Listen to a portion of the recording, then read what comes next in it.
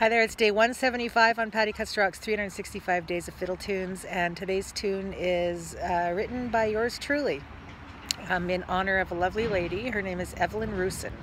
Today would have been Evelyne's birthday, and she passed away unfortunately in March.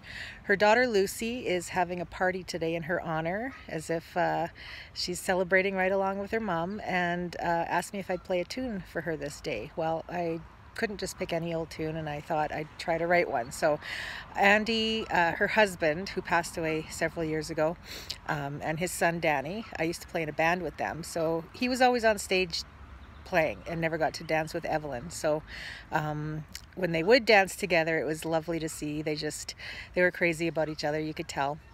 And they always loved to dance to a nice old-time waltz. So I wanted to write a waltz for Evelyne, and it's called Evelyne Roussin's Waltz. Happy birthday, Evelyne. 1, 2, 3, 1, 2.